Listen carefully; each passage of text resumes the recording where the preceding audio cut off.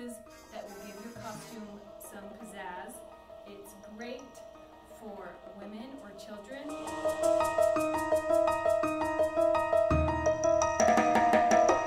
When my son asked me to make him a ghost costume, I really wanted to avoid the sheet over the head with cut eyes and your hand poking through, because it's hard for kids to wear that, and it's hard to go trick-or-treating. You're always worried about something falling off or getting your hand out. It's just hard to be a ghost when you have a sheet over your head.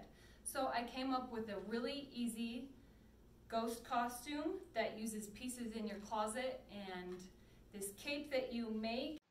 You will need lightweight transparent fabric like tulle or lace. I used a white transparent curtain that I thrift or find at a store. You'll need a white pair of pants, a white sweater or top, white shoes, or if you don't have white shoes, you can use a light colored pair of shoes.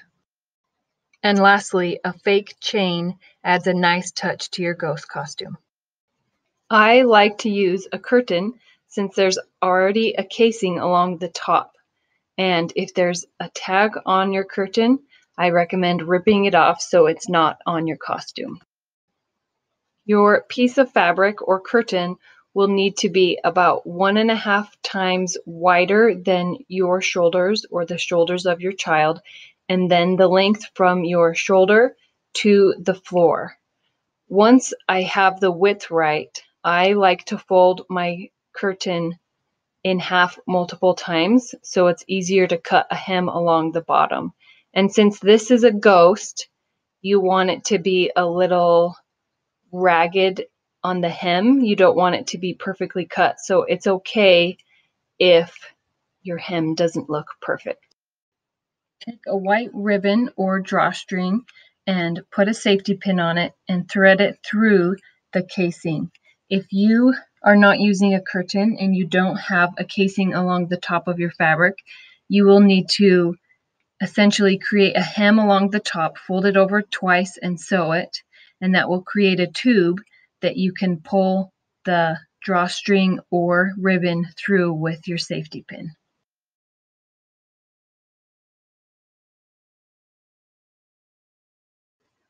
Once you have pulled your drawstring or ribbon through the casing, pull both sides so that the ends are an even amount outside of the casing. Sew the ribbon or drawstring to the edge of the casing to make it stay in place. The two ends will be how you tie the cape on. Carefully distribute the gathers evenly around the cape, and then test out the ties to see if you can tie a bow, which is how the cape will stay on.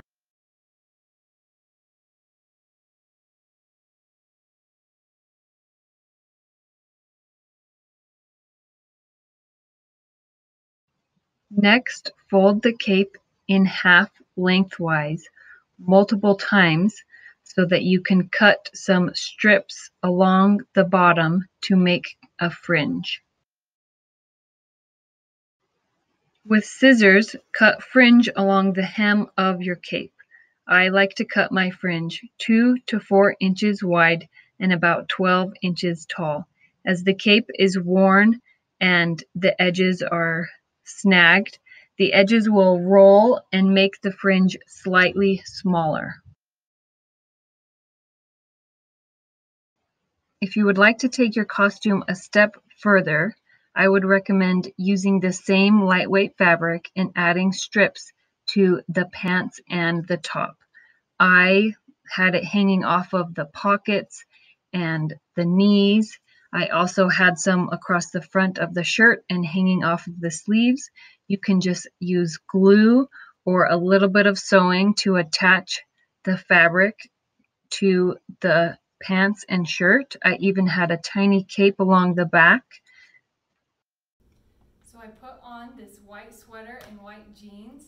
You can use any white top you have or any white bottoms you have. It doesn't really matter, they're all great. And then I don't have any white shoes, so I'm just gonna wear these flats, these nude flats that I have. These are great, and I think they're fine for being a ghost. Then I have this fake chain that we use to decorate for Halloween, and I am just making it into one big loop, and you can wear it as a big necklace. You could wear it twice like this. You could also wear it, this is how my kids like to wear it. I cross it in the front, and I hook it in the back. It's a little small for me. I kind of have to wear it up on my shoulder, but that works also. Today for the ghost, I'm just going to wear it as like a big necklace, just a long necklace. And then the last thing is the ghost cape. So I just throw it over my shoulders like this, and I'm going to tie it in a bow right here in the front.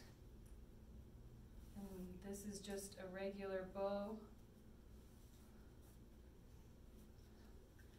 And I have my big cape, and you can put the chain over the cape if you want, if you like that look better. I feel like it's on top of the ghost. And then I have this big cape with the edges that are shredded. It's so great for looking like a ghost when you're walking.